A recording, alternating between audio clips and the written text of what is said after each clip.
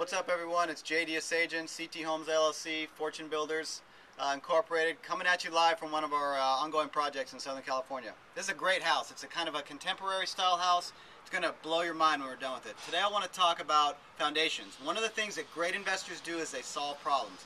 And a big problem can be foundation problems in properties. And if you know how to solve them and can learn more by coming to some of our trainings, you will be able to tackle and take down bigger projects. And bigger projects and bigger problems mean bigger profit. What I'm looking at, what we're standing on right now, is what most of you would think is called a sidewalk. And it is. But it's also, when you're talking about foundation problems, it doubles as what they call a moisture barrier. Typically with foundation problems on a house like this, it's a concrete slab on grade.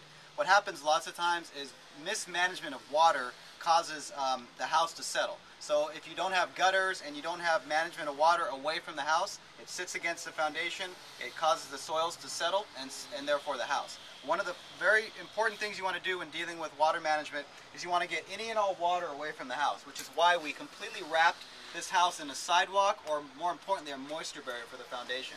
So it not only doubles as a walkway around the house, but the most important function is now when water comes off the property, it hits this sidewalk moisture barrier and it rolls, it's graded right away from the property, and now it falls, any of the water falls into these drains that we've added, and it takes any and all water on the property away from the property back to a ravine that takes it out to the drainage system for the area.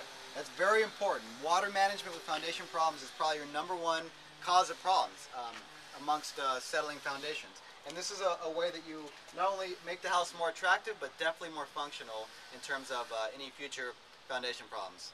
Foundation quick tip, once again, for those of you that didn't know, check it out. Go to cthomesllc.com for more updates about this property, and fortunebuilders.com for more updates about our upcoming trainings. I'll see you soon.